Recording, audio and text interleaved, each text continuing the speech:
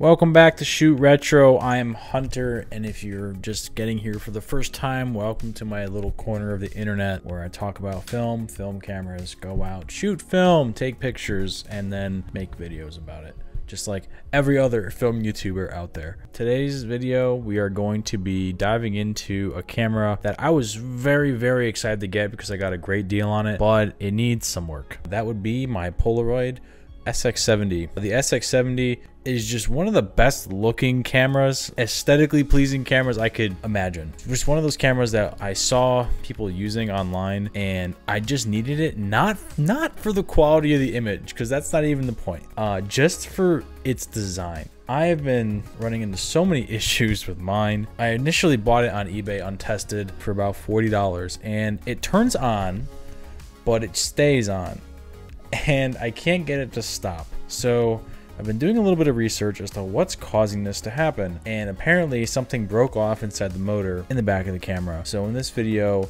I'm gonna do my best, because I'm not a technician, I'm gonna do my best to get inside this camera and fix the issues that are causing this to happen, so then I can make a video about shooting on the SX-70, which was the whole point in buying it. If this is your first time here, welcome, stick around, subscribe, and give me a like on this video. If I fix the damn thing, you know, don't like the video if I don't fix it, then I'm not doing my job right. So, all right, yeah, let's dive into this. All right, everybody, it's been a little bit since I started recording this video a few weeks ago. When I was recording this video a few weeks ago, I wasn't exactly sure on how I was going to go about fixing my SX-70, but I've fixed it, and I kind of wanted to take the opportunity to show you exactly how to fix this issue with like a higher quality video behind it. So when these things break in the way mine did, I found that online I could not find literally anywhere which screwdriver you should be buying to fix these, or at least gain access to the internals of the camera. So I was having issues with that, and then I was also having issues with finding just like high quality images of what the inside of one of these cameras looks like and what you should be messing with. So that being said, I just want to show you guys everything that I did in the meantime to actually get this thing fixed and working again. Let's start back over with the issue with what went wrong in this camera. In the back of the camera here, there's a motor, and on the motor there's a spring, and the spring connects to all the different gears and stuff that, you know, help drive the camera. The issue I was having was I would insert a cartridge, a Polaroid cartridge, into the camera, close it, and then the motor would just run endlessly. The motor in these cameras does this when it's not connected to all the gears. So basically the camera does not know when to stop. It just detects that there's a power source in the camera, and it just runs and runs and runs and runs and runs, and that's it. It won't stop. So yeah, it can be pretty intimidating when you run into the issue. Now, as you can see, my camera is very messed up at the moment. That's because when these motors go out, you have to do some digging, quite literally. So the bottom of this camera is usually covered with like leather as part of like the facade on the camera itself. Beneath that leather is the screws that you need to remove to gain access to the internal components of the camera. Huge pain in the ass. Now, it is a huge pain in the ass because the glue that holds that leather down is ridiculously strong. I spend like in half-hour increments just going at this thing to peel away the leather because it is just so glued down.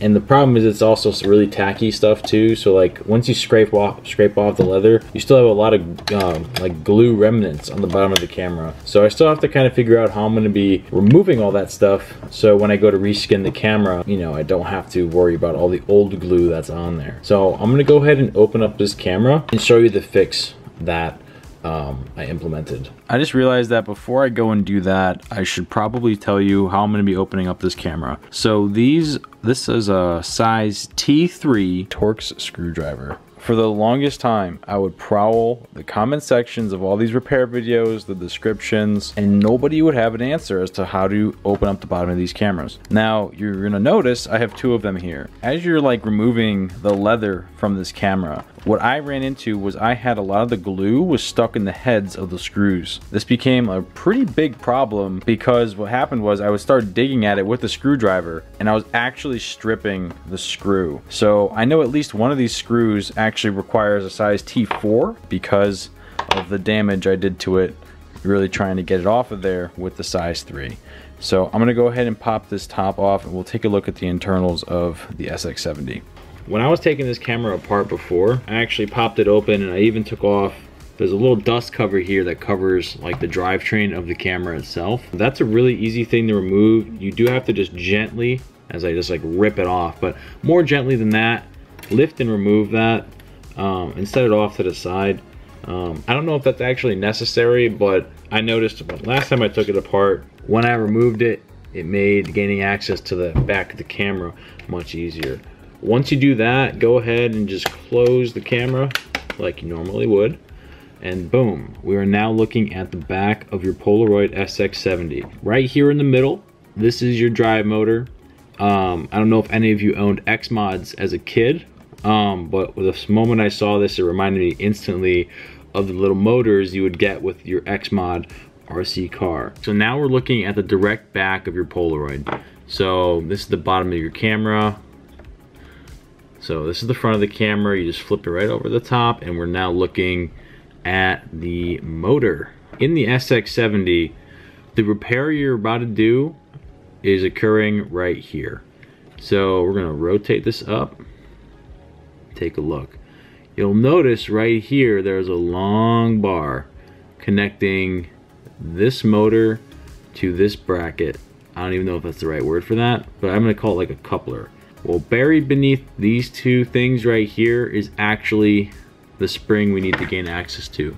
So I'm just gonna rotate this so you can see it. Okay, so we're zoomed way in on the SX-70. So you'll notice on the motor itself, there's a spring on that motor.